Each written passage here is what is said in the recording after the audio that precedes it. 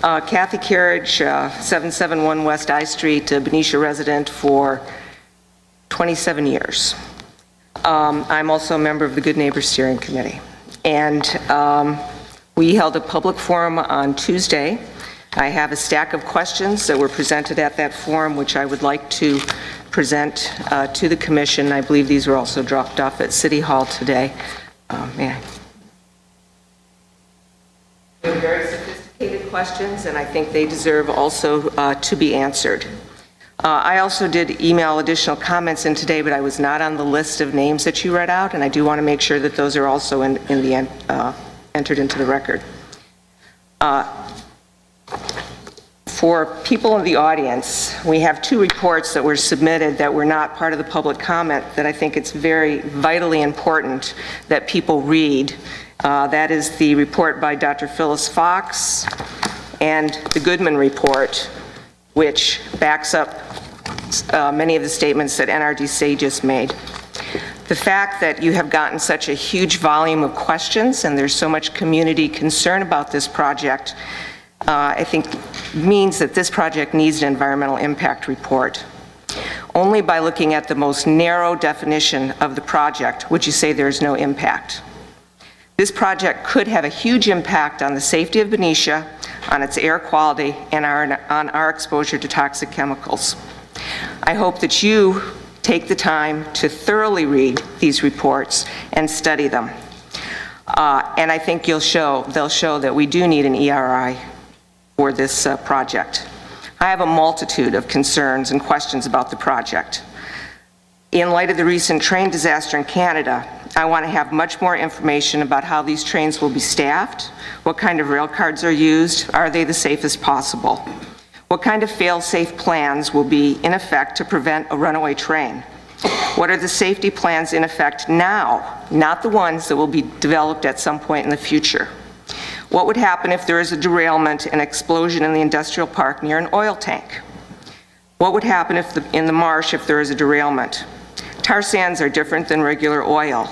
They're still doing a cleanup on the Kalamazoo River that's approaching 3 years after a pipeline burst carrying tar sands. The cost is approaching $1 billion, and it's still not cleaned up. Oil still surfaces every time there's a rainstorm. Who will pay for the cleanup if there's a derailment, if there's an accident? And there have been other rail accidents in the Sassoon Marsh. Our general plan puts sustainability first. It specifically states on page 22, what is done at the project or local level can affect all levels of the environment, including the local community, neighboring regions, the country, and the world. This means to me that we must take a large view of this project. If tar sands are imported, doesn't that directly go against providing for a more sustainable future?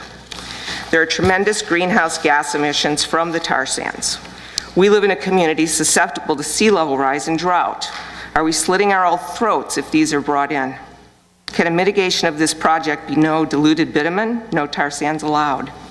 How can we guarantee that for the next 50 years? The general plan takes a long-term economic view. If Valero refines tar sands with its higher pollution, stronger odors, greater risk of accidents, will we have new industries and new businesses wanting to relocate in the industrial park? How will it affect the current businesses there? Right now, the refinery doesn't have a lot of odors, but if we start having a big smell every time they're refining, that could have a potential detrimental impact on our industrial park. And the general plan means that you have to consider that. What will the consequences be over the next 10 years, the next 30 years, the next 50 years? How does the potential importation of tar sands crude impact AB 32 and the low carbon fuel standards? How can we strive for lower emissions if we encourage the development of the dirtiest fuels? Will these meet the AB 32 standards? If tar sands are imported, how will we know? What will happen when the VIP is fully implemented? Will the crude mix change? Will Valero tell us if there are changes in its sources after the project is approved? Would we have a say in it at that time?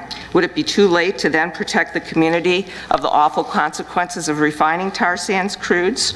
Would an EIR have to be then done now, or does it need to be done now? CEQA requires that there be an evaluation of all foreseeable cumulative contributions to negative impacts. That was not done here. We need an ERI for this project. Your time's up if you want to. Do you want me to continue? No, I don't want you to continue. I'd be happy to. Thank you.